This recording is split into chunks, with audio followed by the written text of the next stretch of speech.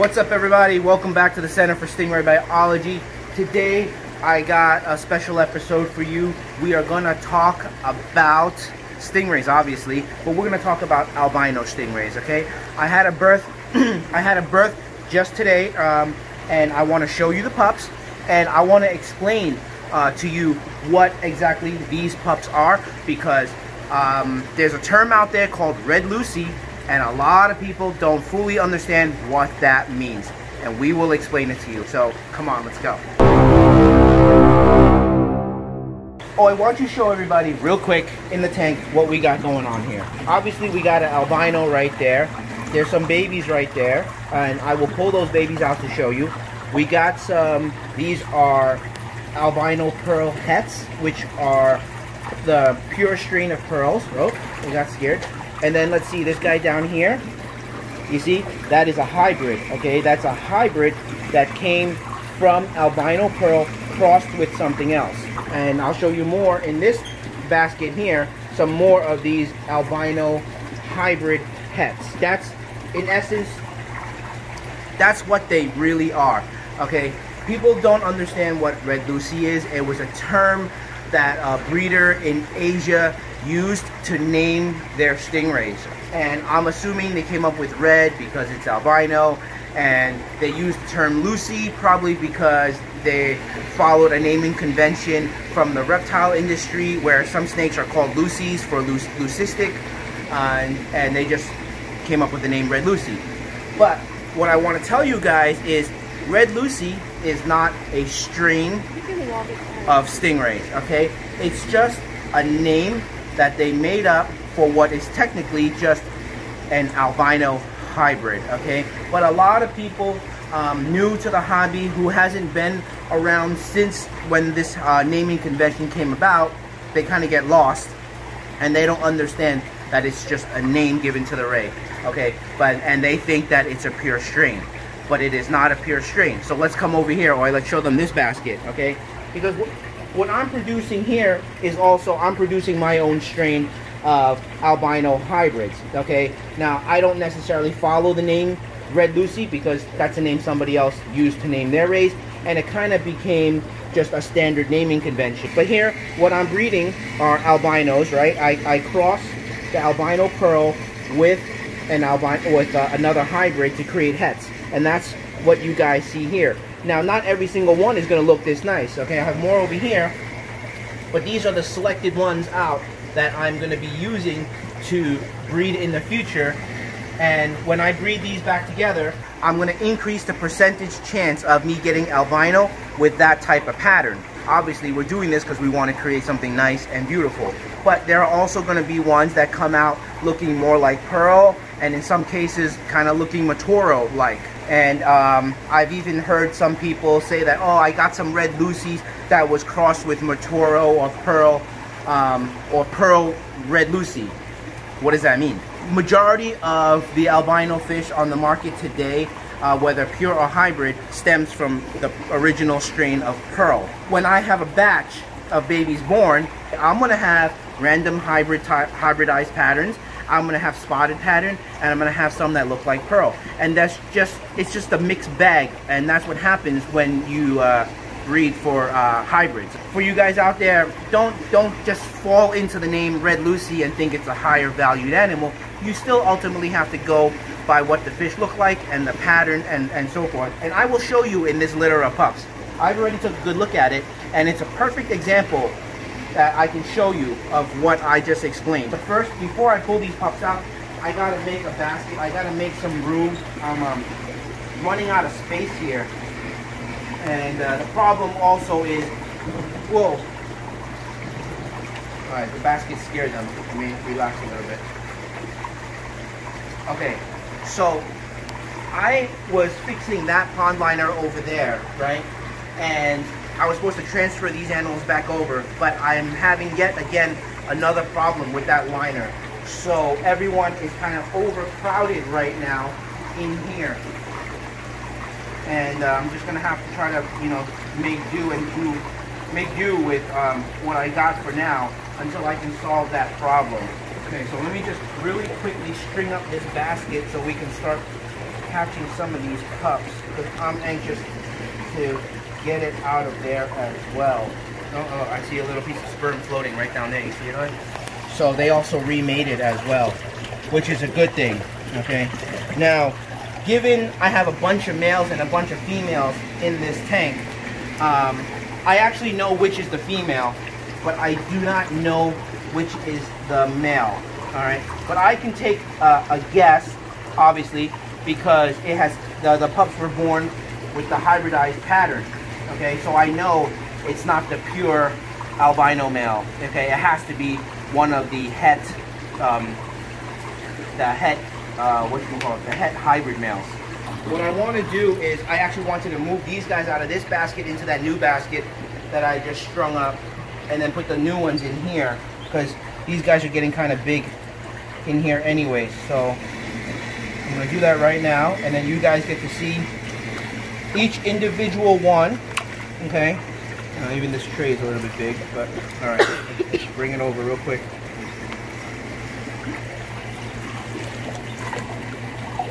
And that's a beautiful fish. Okay, I can only imagine how nice it's going to be after I turn it into a albino with that kind of pattern.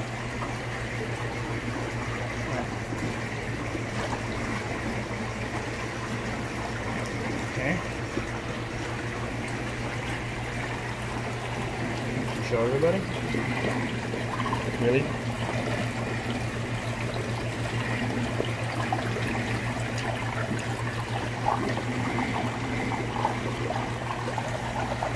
As you guys can see, these are definitely selected out pups. I've bred quite a few batches, and it's taken me quite some time to accumulate a good collection for future breeding stock like this.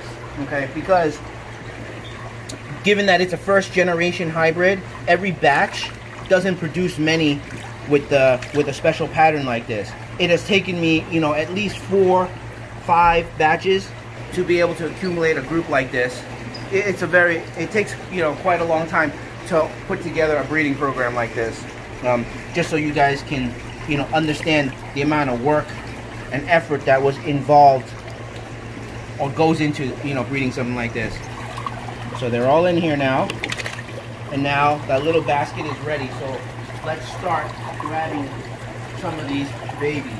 Okay, so this guy right here, I'm going to show you this one first. And we had 4 pups. Come on.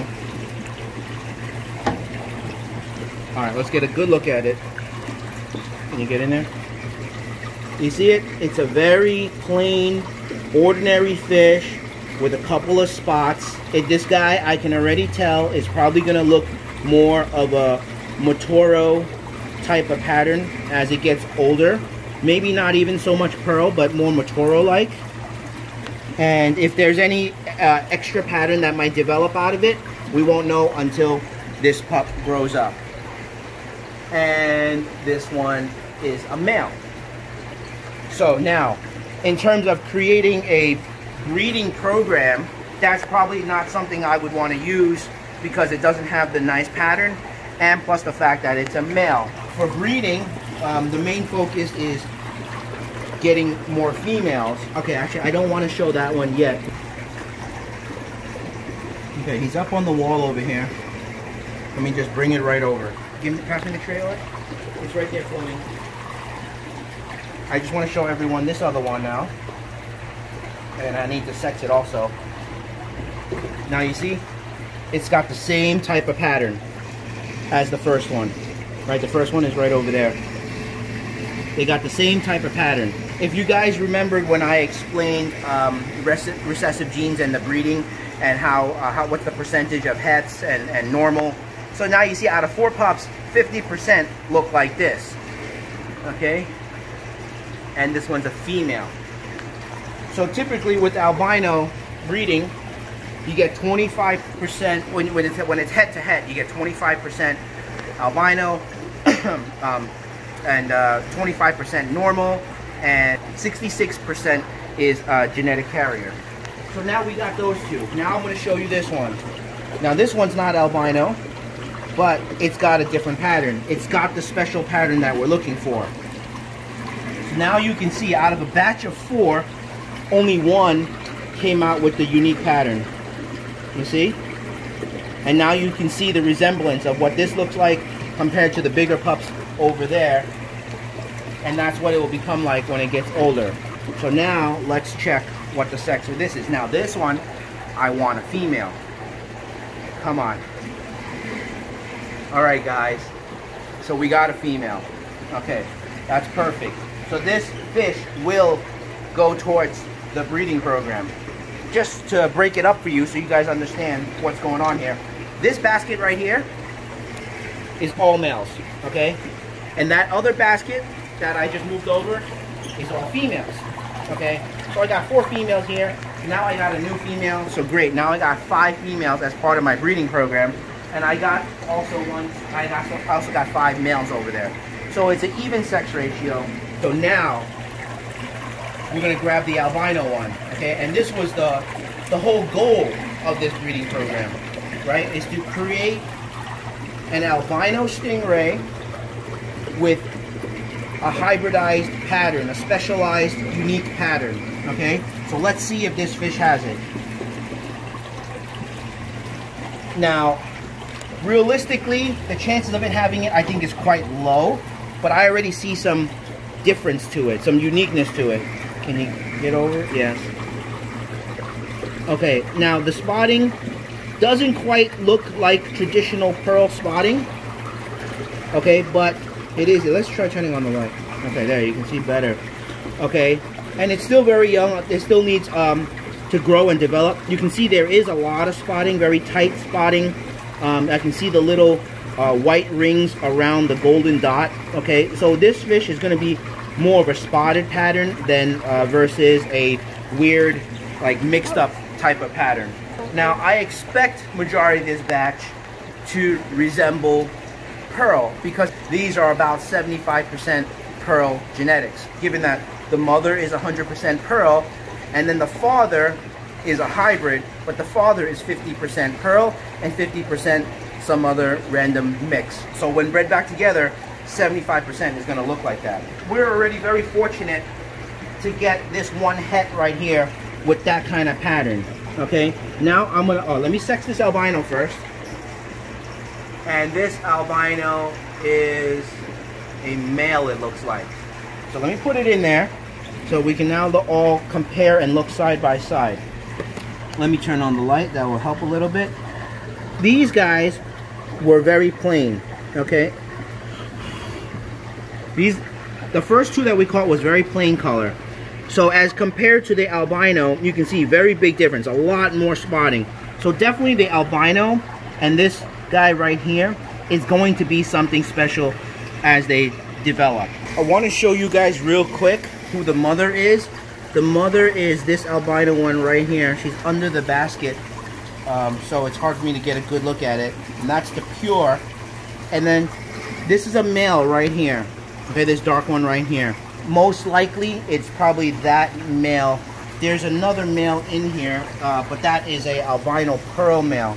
So most likely, it's this guy. Let me turn on the light here. A little bit better. Yeah, there we go. You can see a little bit better. Okay, and there's the mother.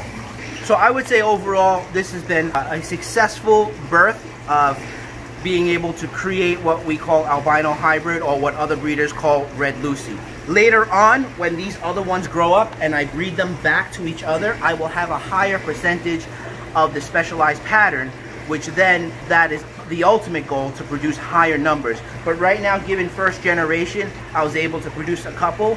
That's already very good. I hope this helps you guys to understand what the term Red Lucy means, okay? Please don't be mistaken that it is a pure strain or species. It is not. It's just a name. Somebody randomly called it, just like when I had those Galaxy P14 hybrids that was crossed with Black Diamond, right? And I asked you guys to help me come up with a name for that particular strain or batch. You guys did come up with some very good suggestions, okay? Now, had I named my stingrays, whatever that name was, whatever, Galaxy, whatever, Super Diamond, okay? And as time goes on, people start picking up on their naming convention. It's still not a pure strain, it's still a hybrid, okay? And again, that's what Red Lucy is. So I hope this clarifies things for everybody, and not all are the same, all right? It's all still graded out depending on the quality. You have to judge for yourself before you buy one. Thank you guys for watching. I hope you guys learned something from this episode. I'm always here to do my best to teach you what I can when I can, all right? So please don't forget, if you're not subscribed, please subscribe. And if you like this video, give it a good thumbs up. And of course, hit that notification bell so you can be notified whenever I upload a video, all right? Take care, guys. I have some in the front also, just to show you as well. This way you can see what is the final product of all this hard work. We already saw the one little pup that was born today, but I'm gonna show you this tank over here. I think you guys have seen it before. Let me click on the light real quick.